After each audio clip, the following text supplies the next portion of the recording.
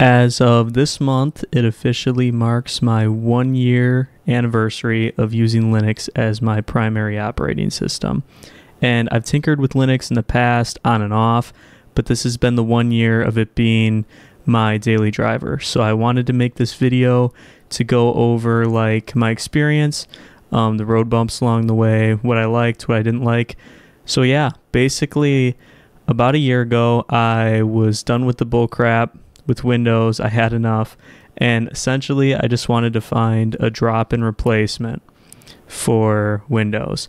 I wasn't really interested in learning like all the complexities, like learning the underlying system or messing with too much things in like the command line. Wasn't interested with the terminal at all, to be honest. So I did what anyone would do, and I went to YouTube, best beginner Linux distros. And of course, as you can imagine, I stumbled across Linux Mint. So Linux Mint, as many of you know, has the Cinnamon desktop environment, which looks very similar to Windows. I mean, you have your bar at the bottom, your start menu. It was a really smooth transition for me interface wise. And yeah, so I decided to go with Mint. I installed Mint. Basically was able to find most of the applications I wanted with help from the software center, because Flatpaks were enabled out of the box. So anything I couldn't find as a system package through apt, I was able to find a Flatpak for. So software availability was pretty seamless. There wasn't much that I couldn't do.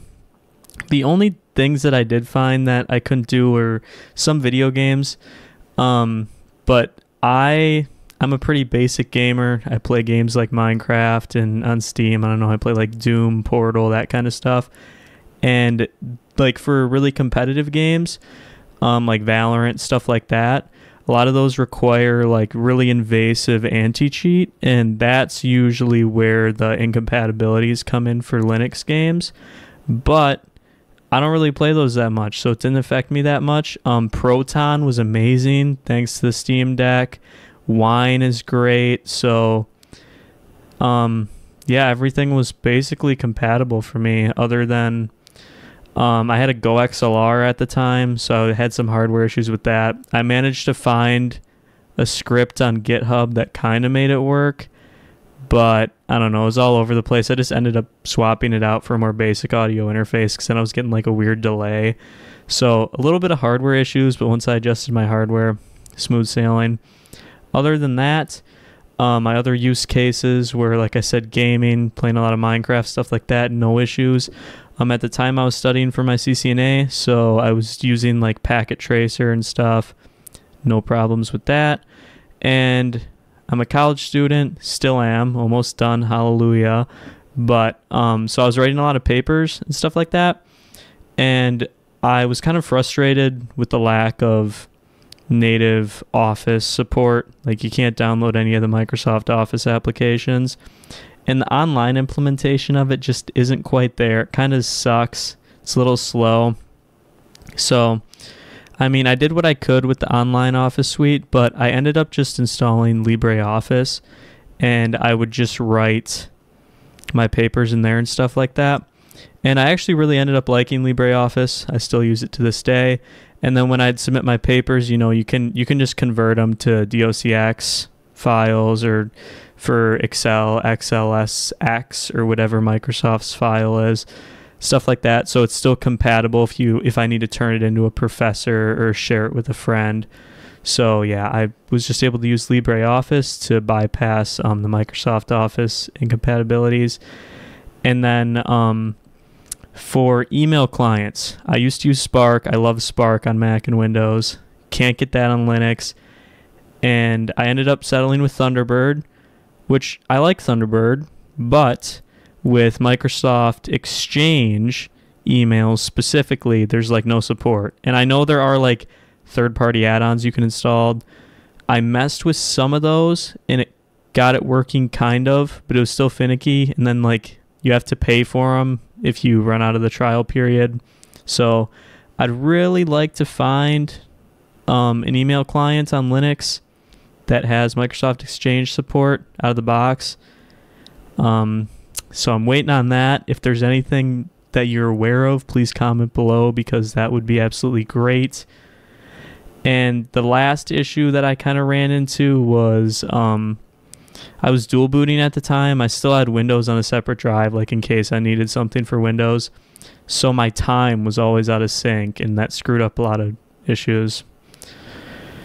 And other than that, like, I got pretty comfortable using Mint. It just became like I didn't really have to think much. I'd just use it, and it was kind of like Windows, but it wasn't annoying like Windows. Like, I could just work, and I felt like I wasn't always fighting with the system, and I got really comfortable. Eventually, I wanted to start learning more of the underlying workings of the distro, so I started learning some of the basics, like the apt package manager, like actually using it in the terminal versus just the basic Mint software center, stuff like that. I started learning the directory structure of the Linux system, you know, your home directory versus your root directory, stuff like that. And also like users and permissions, just all those sorts of basics. And I don't know, then I started to really understand more about Linux, and I didn't really want to be spoon-fed anymore. I had the itch to look for something that was a little less plug and play. I wanted a distro that required a little more tinkering and I could have a little more fun with. So eventually I decided to go with Debian. One of the main reasons for this was because I was watching a lot of YouTube videos at the time, like specifically Chris Titus Tech, where he like goes into like, he's a big advocate for using the base distros versus all of like these offshoots. And it's like Mint is based off Ubuntu, and Ubuntu is based off Debian. So why wouldn't I just use the source and go with Debian? And yes, I know there's LMDE, but the main Linux Mint, the one I had installed, was based off Ubuntu. Also, if you're going to use Ubuntu, I don't really get it, because it's like, what's the point of Linux then? Because then it's just owned by like Canonical, which is like some massive company. And I feel like Linux, you know, you want to get a community-based distro. You know, that's part of the fun. Open source, not big companies. But besides that, I ended up going with Debian. Debian's stable. I wanted something that I could kind of poke around with a little bit more, but I also, at the time, now I kind of am more interested in bleeding edge stuff. I wanted something super stable. So Debian was a great candidate. Ended up going with that. Initially, I followed like some Learn Linux TV tutorial on the installation. It was pretty straightforward, and I decided to go with Plasma. I think it was Plasma 5 at the time. And so after my 4-ish or so months with Mint, I stepped into Debian. I got Plasma all set up, and I mean, I've heard lots of different experiences with Plasma. Some people think it's great. Some people think it's buggy and don't use it. For me, it was the latter. It's kind of buggy. I don't know. I feel like Plasma, there's so much going on. I was overwhelmed with options. I was experiencing bugs. So I nuked the system to install a different desktop environment. And yes, I know I could have just installed a different desktop environment alongside KDE, but I didn't really have much set up on there, and I didn't want to like prune the system of all the KDE stuff. So I installed GNOME, and GNOME I kind of fell in love with because I wouldn't say like I'm a Mac guy, right? I grew up on Windows, but I always had like a MacBook too, just for like other stuff and for school. And I really like Mac's like clean interface, and like, this sounds kind of restrictive and weird, but like the lack of options, it's just like peaceful that like I know that I have a lot of stuff that I don't need to be tinkering with. But yeah, GNOME is just like, it's smooth. I like it. So I fell in love with GNOME, and had that on Debian. That was working out great. And yeah, I basically like, it was smooth sailing, had Debian with GNOME. Still didn't quite scratch that itch of screwing around with stuff, other than like the install was a little bit more complicated, because it's not, I think Debian, Mint was like a Calamares install, which is just like next. Debian's a little more advanced. They have their own thing, but other than the installation, like, I was sitting pretty, right? I didn't have much more to tinker with. So I was watching a lot of YouTubers at the time. learning more and more. Like, big shout out to the Linux Cast, Matt from the Linux Cast mainly, DistroTube, Mental Outlaw, and Chris Titus Tech. I was watching all their stuff and then got this really big interest in going deeper, and I wanted to get a window manager because I was like, I'm done with these like bloated desktop environments like GNOME and KDE. Like, I'm gonna move to like a minimal window manager. So I decided to install i3, which is a tiling window manager. And I was also I'm on Xorg. I'm not on Wayland, so that's why I went with i3 instead of Sway. But I ended up installing i3 alongside my GNOME desktop environment, so I could bounce back if I didn't like it. But I spent like days, possibly weeks, just like making my i3 config perfect and tinkering it to exactly how I wanted. And I became like a ninja with my keyboard. It was great. Like, I barely have to touch my mouse. I would just I use the Vim motion keys for moving windows around and everything. I felt like a hacker. It was awesome. And I was really all in on window managers. So I got my config perfect.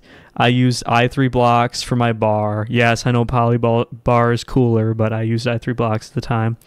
I had my gaps set up so like it would auto size the gaps, and it's kind of a waste of screen real estate, but it looks sick, you have to admit. I had my border highlighting set up. I had rounded corners. I had I had the PyComp compositor for like transparency on my terminal windows. Like, I was ricing my distro, right? And I had nitrogen for the wallpaper thing, all my keybinds set up. But one of the main issues that like I just could not fix, and it was really driving me crazy, was screen tearing. Like, it was just like I could deal with it, but it's just one of those things that like when you see it, it just always made me super mad, and it was just something that I couldn't deal with. I tried going into I have a GTX 1080, so I have a NVIDIA card. I tried going into, I don't remember what the setting is, but you can open the NVIDIA control panel and turn on like full rendering, like full frames or something. I don't remember what the setting is, but it's supposed to fix screen tearing. I felt like maybe that did a little bit, but it didn't do much. And then I got a different monitor configuration. So now I have two 144 hertz monitors and then a 60 hertz monitor in portrait mode, and then they're all like different resolutions too, like 2 or 2K, one's 1080p, and that like made the screen tearing way worse. So yeah, that was pretty annoying, but I was really liking the window manager life. And then after about, I don't know, that would have been another couple of months, 4-ish or 5, something like that. I was going to be moving for the summer for an internship as a network engineer, and I was going to have a secondary setup because I was going to be living away from home during the weekdays, and I'd be back at my primary setup on weekends. So I wanted to take the opportunity to set up another Linux system, to screw around with that. So at the time, I was big into the Linux Cast, and Matt successfully convinced me to try OpenSUSE Tumbleweed. And this is different for me because, you know, RPMs instead of Debs. And so I decided to give it a shot. I wanted to do a minimal install, though. I was not going to install a desktop environment alongside, like, the main installation. So I installed a minimal server installation and had to, I mean, this was really painful. I had to reinstall a lot and totally like nuke and pave, restart. And because there's so many like dependencies and like common packages that everything relies on that you don't think about, and like learning how to like install like Xorg and like your display manager and stuff like that. Like if you want to go with SDDM, if you want to go with light DM or GDM or LY or Lee. I don't know how you say it, but yeah, so there's so many things you don't think of that goes into it. But I had time. I had some free time at the time, and I was like, I was really enjoying learning all of it. Like, I wasn't making that much progress. It took me forever, but it was fun. And eventually, I got that set up. Went with Light DM as a display manager. I might be saying that it might not be display manager, but it's like the login greeter. I know it's named something stupid that doesn't make sense, but it's your thing that manages your login, and you pick your window manager or desktop environment from there. But I went with Light DM for that. For the window manager, I went with OpenBox because I wanted to try a floating window manager. I actually ended up configuring like a bunch of like window resizing key bindings. So it kind of became a tiling window manager just because, I don't know, it just made sense with my workflow. I wasn't going to drag a window around with my mouse, right? Because I'm not a pleb anymore. And so yeah, I got that set up with OpenBox. I used Tint2 for the panel. I used Rofi instead of dmenu this time.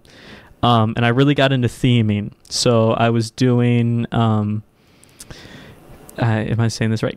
Cat Pachin. Yeah, Cat Pachin theming. It's like cat and cappuccino, but it's a really cool color scheme. I'll throw a picture up here so you can see what I'm talking about. But I had that thing riced out with all the Cat Pachin theming. And yeah, that went pretty good. My only dislikes with OpenSUSE was, well, Tumbleweed specifically. I wasn't using Leap. This was also my first rolling release, so that was kind of scary for me. I was under the impression that like I'd update and everything would bork all the time, but it was stable to my surprise.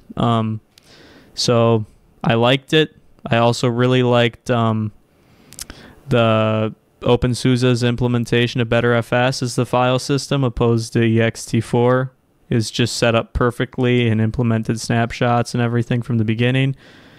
If something broke, I probably wouldn't know how to use it to revert to the snapshot, but it was there, and that was what's important. So my main dislikes of OpenSUSE was Zipper. Zipper kind of sucks compared to apt. I don't know. It's slow. Package availability. Well, for system package, I mean, I always had Flatpak to rely on. But if I want, I don't know. I always prefer to install system packages. I don't know why I'm like that. But honestly, Flatpaks, you're kind of, to my understanding, you're reusing some of the same dependencies, so it's less space efficient. But at the same time, since it's all like containerized, it would cause less problems because everything you need is in the package itself, opposed to reaching out and pulling all these other system packages. So I don't know. I always try to install system packages. Zipper, there isn't an insane amount of system packages available, so I would have to use the Open Build service, which to my understanding is like a community-based repo where people like add their own system packages. It's kind of like the COPR in Fedora or the AUR in Arch. From my understanding, I could be completely wrong, but that's kind of what it is. But those packages, since they're like community maintained, weren't always updated. So that was kind of weird, and then you have to add a bunch of different repositories. So packages kind of sucked. A lot of people praise Yast. If you don't know, Yast is like OpenSUSE's like universal settings manager. Like you can do everything in it. I think you can even like run VMs in it and stuff too. Like, but for me, it was like too much stuff in one place. Didn't really care for it. A lot of like the normal like config files that like generally I know I can like look up tutorials, and a config file for Debian will be in like etc/da and like especially like when setting up things like your display greeter and stuff like that. It's like Yast, I feel like it's because of Yast, like it tries to implement it into settings instead of having these config files dotted around, and it makes things kind of more confusing, especially when you're a noob like me who's trying to like set up something for the first time and like you're on a weird distro that has stuff in weird places. But like that would get better the more I used it. So that's more of a skill issue, I would say.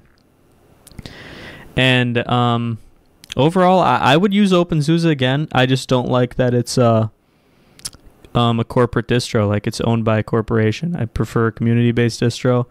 But I mean, I would say it's probably better than Fedora then, because I don't know what companies were, SUSE or IBM, Red Hat, you know? I'd probably pick SUSE just because they're smaller.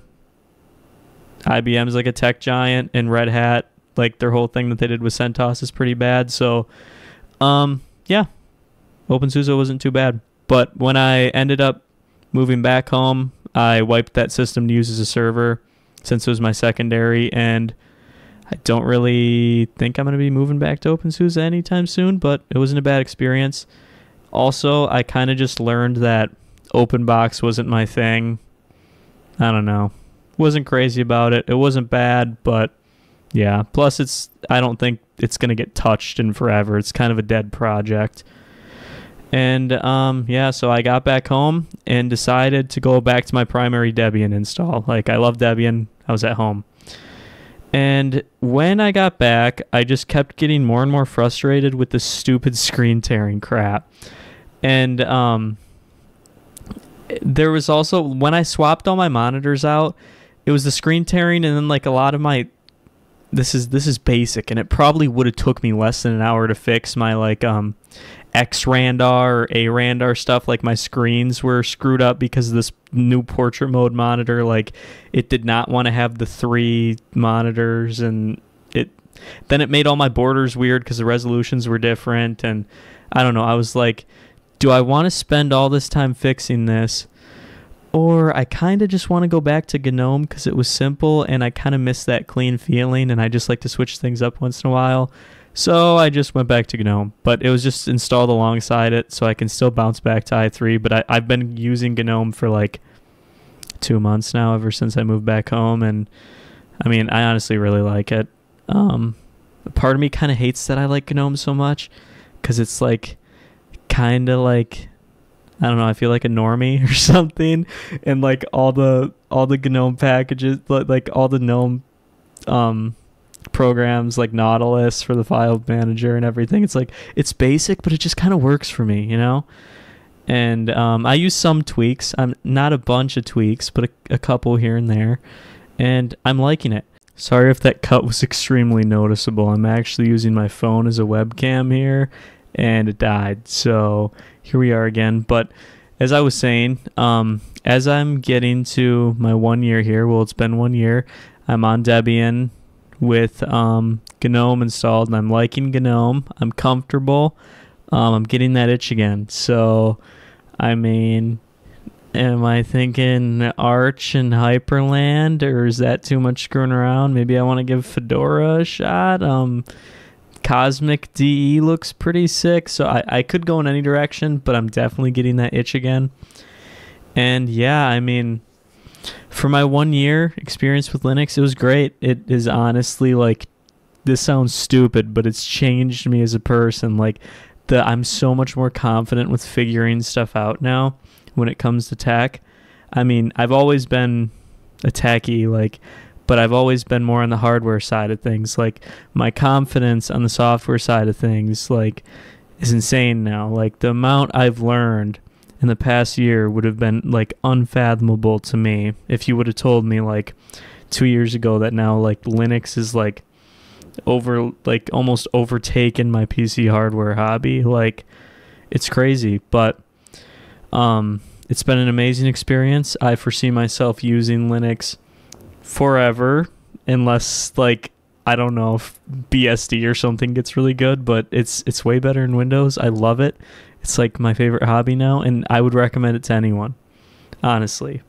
Well, if you want to screw around with stuff, that is. If you just want something that's plug and play, maybe. But yeah, please be nice to me in the comments down below. You can tell I don't know how to talk on camera. This was probably very painful to watch, as it was to record. And also, I'd really appreciate it if you would like the video, and please comment below if you have any Linux experiences you want to share, if you have any tips for me, or if you have any recommendations on where I should like distro hop to next or anything to try. But yeah, I really appreciate you guys checking out this video, and I wish you guys the best of luck with your Linux experiences, and just like stay hungry, keep learning, and yeah.